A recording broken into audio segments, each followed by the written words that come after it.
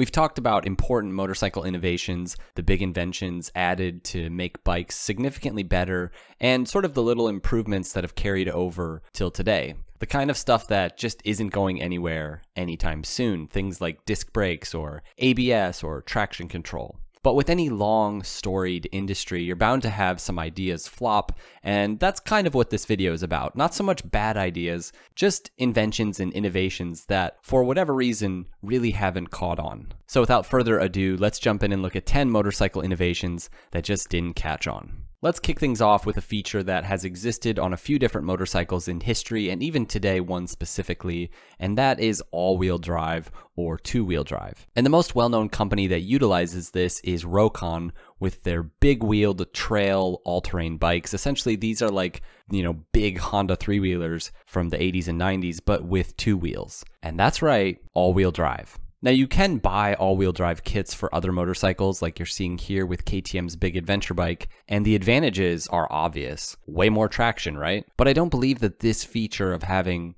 two-wheel or all-wheel drive motorcycles or an option to turn it on comes as stock on any major manufacturer's bikes. Rokon's motorcycles are specifically meant for that slow sort of trail riding, big bumpy rocks. Think of, sort of the Jeep of motorcycles. It's not like a KTM dirt bike that you can take on trails, but that's really meant for racing. I mean, the Rokons produce like 7 horsepower or something like that. Now, this is a true trail bike. It's very torquey, and I mean, it floats for God's sake, just in case you drive the thing straight into a river. But the all-wheel drive on this bike is really quite novel. It's very mechanical. It's basically a drivetrain that travels up from the transmission under the tank to a transfer box between the handlebars, which essentially drives a sprocket and chain to the front wheel. It's really simple, but really effective, and it makes it so that Rokons can travel up massive hills and over large rocks and logs and just do things that other motorcycles, basically all other motorcycles in the world, cannot. Now, I'm sure there are good reasons dirt bikes and adventure bikes from the major manufacturers have not yet employed this, but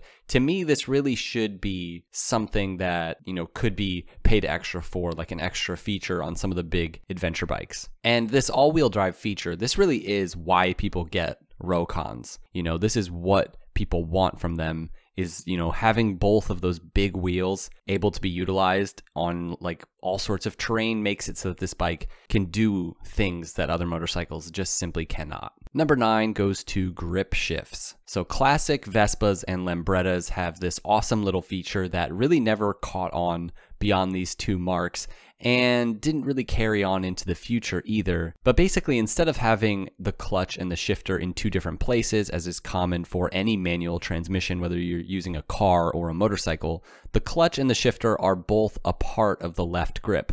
So essentially, you pull in the clutch and then twist the whole mechanism, like the entire grip, into gear and then let the clutch out. And it's great because you can easily see what gear you're in right there, almost like an early gear indicator, but better than my old Triumph's gear indicator, which is way down on top of the transmission. But I do use that sometimes, guys. But that's it, you pull in the clutch, twist the whole mechanism, and then let the clutch out. It's so genius and simple and really innovative. The best kind of innovations are the ones that are simple and make sense. But for whatever reason, I don't believe that this really went beyond these 2 Italian scooters. I'm curious if any of you experts watching this video could tell us why. I'm sure that these had their problems, but, so do most transmissions. But outside of scooters, because that entire market has really moved away from any sort of manual transmission altogether, for the most part, I do wonder if this could work on just traditional motorcycles. It seems like a really sensible option. Now, number 8 goes to really any form of front suspension beyond just the typical double fork tubes. But specifically though, I find it odd that no companies, for the most part, have really taken on the novel form of suspension used on the Great Britain motorcycles. Now, if you guys aren't familiar with John Britton and his race bike endeavors, I've made an entire video about that story, and I believe it's my most viewed video.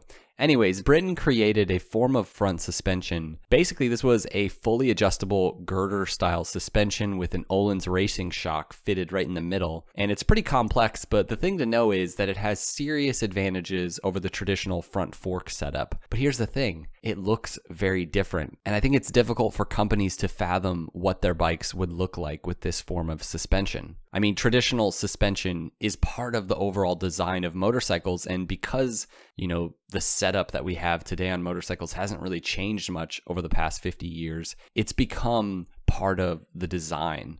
Function has its purpose, but in this case, when you change this function, you would be changing the design so much of the motorcycle that I think it would hurt branding for people and for companies. So I think that's really the main reason why, because this has so many advantages over the traditional setup.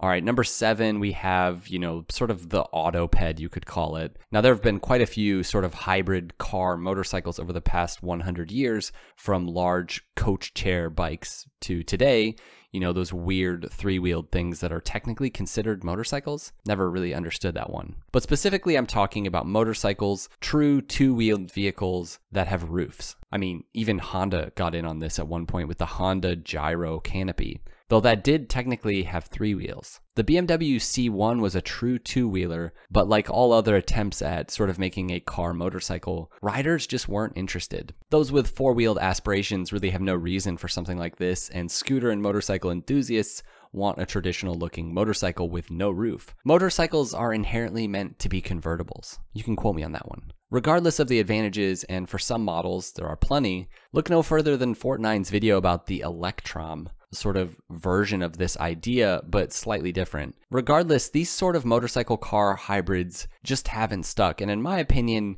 it makes sense. Motorcycles are motorcycles. They aren't really purchased by consumers whose primary goal is safety and comfort. So, when you spoil the overall look that much with something like a roof, it's really hard to see the point, I think. All right, number 6 goes to linked brakes. So when I think of linked brakes on a motorcycle, I think of Moto Guzzi's from the 70s, as well as some BMWs and Hondas. But on Moto Guzzi's, say California, for example, essentially there was a big pedal on the floor, and that pedal simply engages both the front and rear brakes. Now, this never really caught on, and even Moto Guzzi stopped using it for pretty obvious reasons. Being able to utilize the front and rear brake in different capacities and at different levels does a lot for you, more for you than just, enabling you to do stoppies and burnouts. ABS is another category where braking can be combined in ways, but the idea of having just one brake controlling both wheels the way that we have on cars, that is just long gone, and it's actually illegal in the United States to not have separate brakes. So this is one of those things that could have maybe made sense, and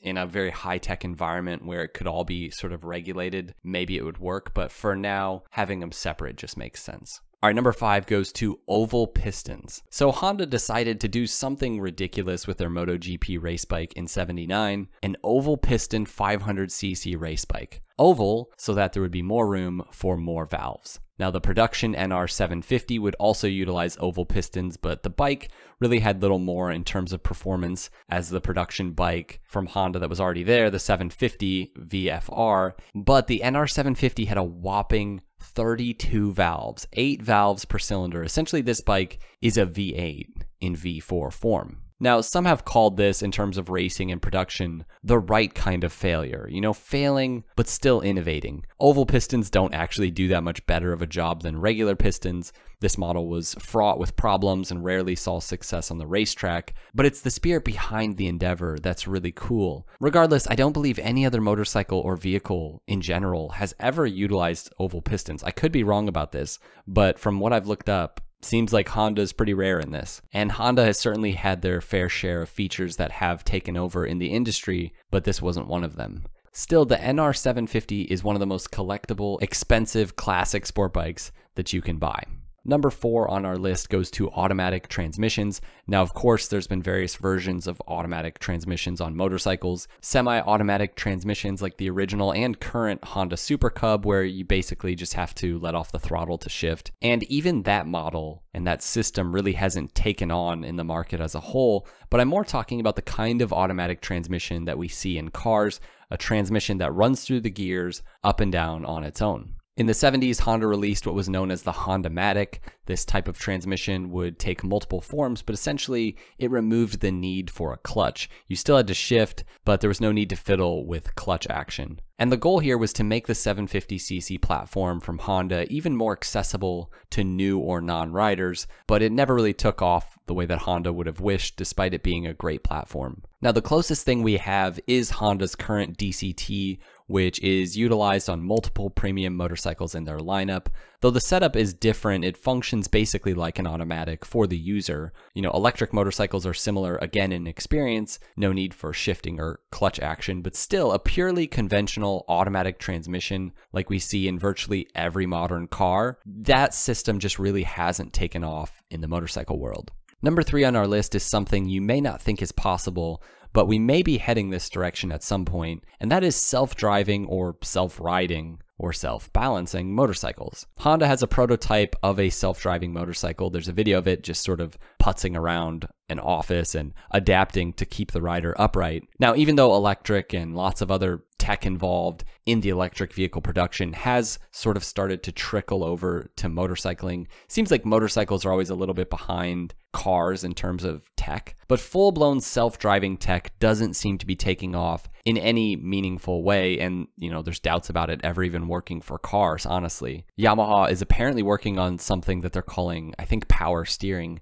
which would involve computer inputs to the bike steering, but this isn't full-blown autopilot like we see on tech-heavy cars. Self-driving motorcycles and honestly lots of the other new rider aids that might be coming just don't really make a whole lot of sense to me. I get more comfort and better safety options. I understand that to some extent, but personally, I don't want a computer taking over the controls when I'm on a motorcycle. It's just not the same as a car. Traction control and ABS are fine, but I don't know, leave the turning to me. That's why I'm riding a motorcycle. It's not just to get to, point A. It's to be able to have that input and that experience of being in complete control. Now, I could be wrong. Maybe people would be interested in riding self-driving motorcycles, but I just don't really get the point. All right, number 2 on our list goes to hub center steering. Now, this is one of those novel ideas that does seem to make sense on paper and has been used in various two-wheeled applications dating all the way back to the early 1900s. Basically, the wheel essentially rotates on a pivot on the front axle instead of the traditional fork setup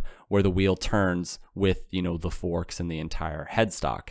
Essentially, you're separating the braking and suspension mechanics from the steering mechanics, which is good in theory, but again, really hasn't proven itself. Now, this is most notably used on some Bimota motorcycles and some other bespoke bikes, but really the only attempt that I know of from a major manufacturer was Honda's GTS 1000 from the mid-90s, a bike that did have some advantages utilizing this, but again, the extra cost and weight really didn't outweigh the advantages. I wonder if hub center steering could be the future of motorcycles in terms of even high performance bikes, but it's just not something that has received enough attention from major manufacturers, and it hasn't had that investment to potentially take over. But at this point, it's just really not going anywhere. Now, last on our list is really a true tragedy, and that is turbocharged motorcycles. And you could lump superchargers into this as well, but that system has proven itself to really make at least some sense with the H2 platform from Kawasaki, but turbocharged bikes are really a different story. Sure, there are plenty of turbo boostas out there, and Yami Noob's recent set of videos delving into actually having one built is really interesting.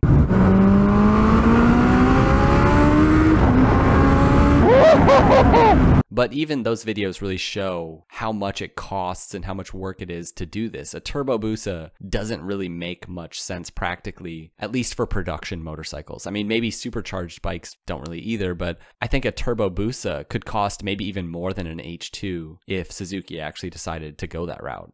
Now, the 1980s were kind of a golden era for production turbo bikes. There was the Honda CX line, and other manufacturers like Suzuki got in on it. But in the end, the reality was that a 1000cc superbike without a turbo was still just faster than the ones with turbos. Turbo bikes are significantly heavier. Now, with the right work done, of course, a turbo-powered Hayabusa produces ridiculous power, and it does work in a straight line. But in terms of overall performance and weight, turbo-powered bikes just don't make a whole lot of sense in the market as a whole. I still think that Suzuki should just man up and at least make a version of a Turbo Busa with more horsepower than the H2.